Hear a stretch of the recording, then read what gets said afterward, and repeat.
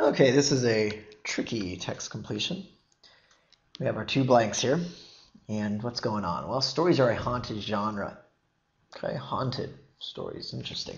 Hardly blank kind of story, the ghost story, which we of course think of as a haunted story, is almost the paradigm of the form. So let's interpret what does that mean, the form here, the paradigm of the form. So paradigm is a model, way of understanding something. And what's the form here? Well, the form is stories. So just so we can kind of take this apart here. Stories from the very beginning. So stories are a haunted genre. So ghost stories are embody stories. They're a perfect example, the paradigm of the form. So hardly a blank kind of story. So we're going for something that's not typical. Hardly kind of the weird, atypical kind of story. Ghost stories are the perfect embodiment here of stories in general. So we can look here, and maybe this will give us enough, maybe not, but let's look at a debased. Debased is very negative. It's a strong word. So is it a ghost story? Is it a debased kind of story, not your usual story? Maybe. A normative story. Normative means normal, standard.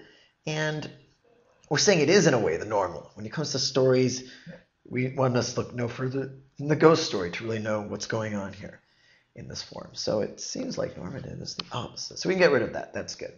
A meticulous kind of story. Okay. Does meticulous mean something that's weird or atypical? Well, no. Meticulous just means you pay careful attention. And you're saying that's the opposite of the typical. And that doesn't really work. So we can get rid of that, and we're left with A. And so let's not jump to anything in circle A, but let's go to the second blank and see what we have here. And blank was undoubtedly one of the effects that Poe had in mind when he wrote about how stories work. Well, one could jump to the inference that Poe wrote ghost stories, scary stories, but we can't assume that. The GRE doesn't necessarily want us to know that. But what was one effect that this author had in mind when he wrote about how stories work? Well, if ghost stories are the embodiment, the perfect example of stories in general, then some effect of ghost stories is what we want here. So this effect of ghost stories is something that carries over to stories in general. Is it pessimism?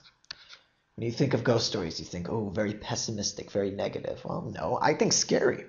Ghost stories are scary. They give us, goosebumps. Now, you may think, oh, goosebumps is a weird word. They're not going to have that on the GRE. Well, they do, and it works. So it's the answer. Curiosity isn't quite strong enough. I mean, you don't say, oh, I'm reading a ghost story. It's very curious. No, it's scary. It gives you goosebumps. So E is an answer. And now we can go back and say, well, does debased make sense? If we have something that's the standard everyone looks up to, that's a good thing. If something is debased, it's not worthy. It's not at the same level. For instance, the New York Times, that's a publication that many people respect, but the tabloids, the National Enquirer, that's a debased form of magazine or periodical. So that's what's going on here. A debased form. It's not debased. It's actually the standard horror stories or ghost stories, and therefore there are our two answers.